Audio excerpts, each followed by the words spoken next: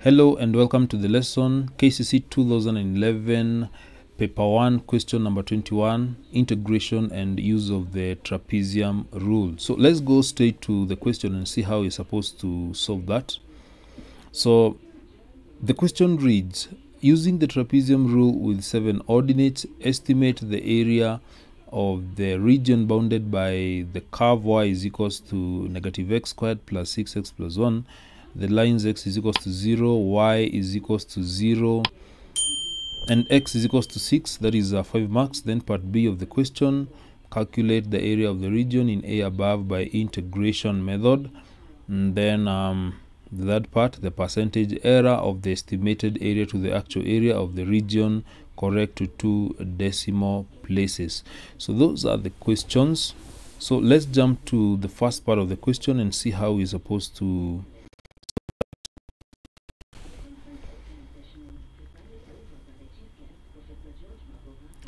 So for the first part of the question, when using the 7 ordinates, we shall take the limit from x is equals to 0 to x is equals to 6. We get the height by taking 6, subtract 0, then we divide by 6, not by 7, in order to get the 7 ordinates.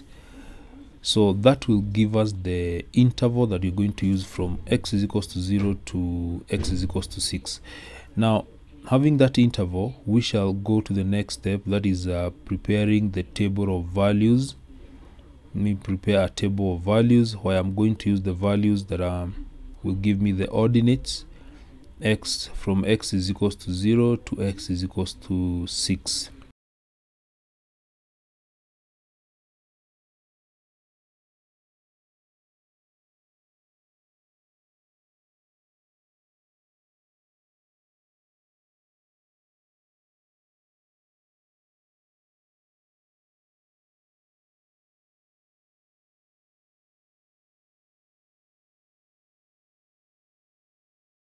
So that is the table.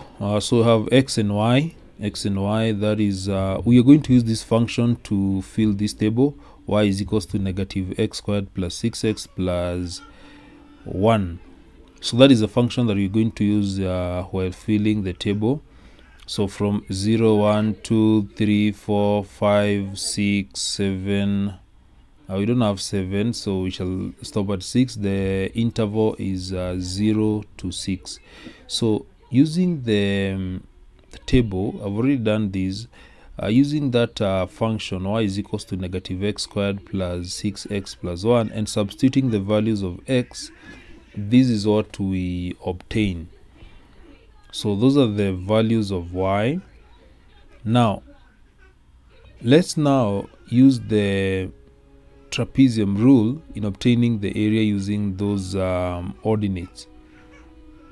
So when getting these, we get half multiplied by h, then y1. So let me indicate the values of y1. From y1, that is y1, y2, y3, y4. Those are the ordinates. y5, then we have y6, then y7. There are 7 ordinates.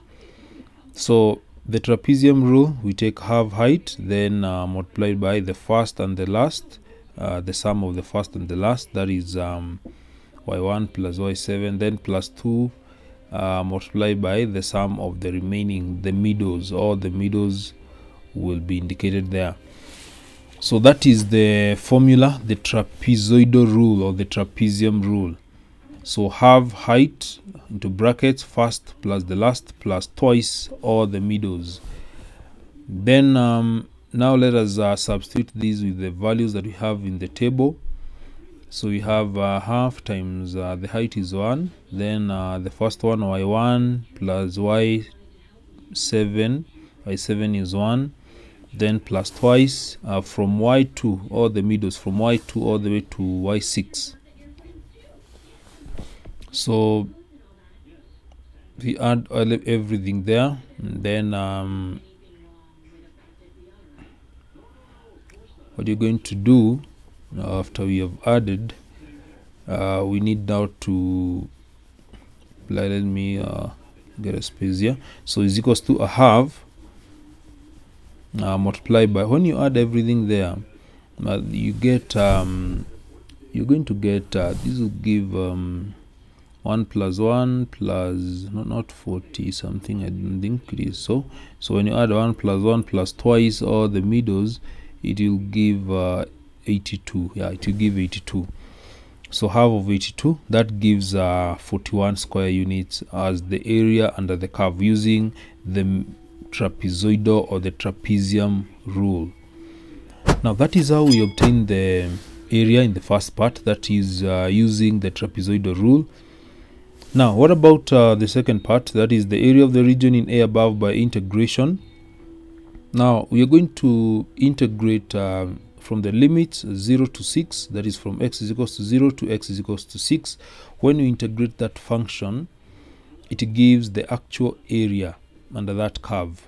So that is how you're supposed to do it. So to integrate these, we integrate it will give negative x cubed divided by 3 plus 6. This will be 3x squared, then plus x, then plus a constant c, then the square brackets, and then don't forget the limits from x is equals to 0 to x is equals to 6.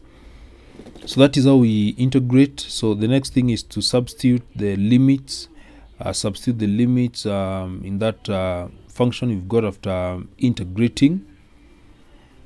So we substitute 6 where we have x, just substitute that with 6